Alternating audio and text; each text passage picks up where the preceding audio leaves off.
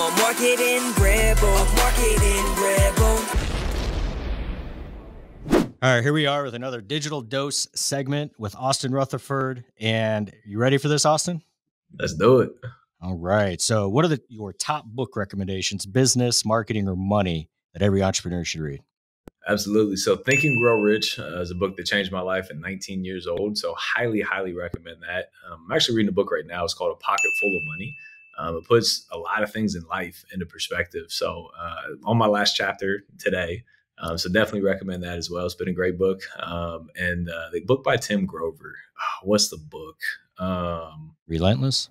Yes, Relentlessness by Tim Grover was a good book as well. Yeah, that was phenomenal. It was a good one. I don't have a pocket full of money. I got to pick that one up. Great book. All right. So what is one software, app, or tool that you cannot live without inside of your life or business? My calendar. You know, all my meetings are booked on there. My phone calls are booked on there. Time to spend with my family's booked on there.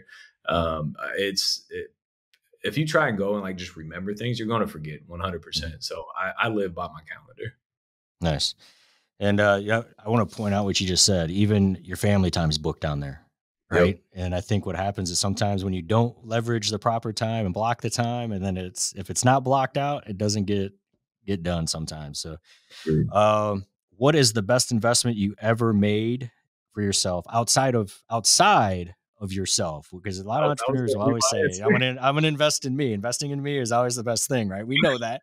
That's number one. So what's the second best investment you ever made? That was going to be my answer. So two things, right? So real estate's created the most millionaires ever. And I have, an okay real estate portfolio, almost 100 units now. So I think that's going to continue to create wealth into the future. It's a safe bet, right? You're not going to 100x your money, but it's going to be safe. But cryptocurrencies, I think, got into it about a year ago, made a lot of money. It's been phenomenal. And I think it's going to continue to go on and become great, make a lot more money. So definitely, thus far, it's been great. We'll see how it turns out in a couple of years. All right. So I'm with you on that. It's going to be great. Speak it into existence. So what is one thing you would tell your younger self when getting started in business now? Speak up. I was very nervous. I was very shy. Like we'd go to school dances and I would literally be the kids in the corner standing there because I didn't want to dance and embarrass myself. I didn't want to talk to somebody and choke on my words. And now, like, I talk to everybody. Like everybody I walk past, everybody I see, everybody I stand in the elevator with. Like I'm creating some sort of conversation.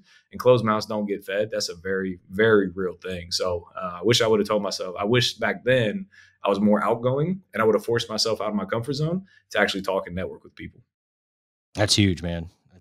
I was very similar. So yeah, that's huge. And closed mouths don't get fed. Right, so awesome, man. Thank you for jumping on the Digital Dose. Appreciate it. Absolutely, brother. I'm a marketing rebel.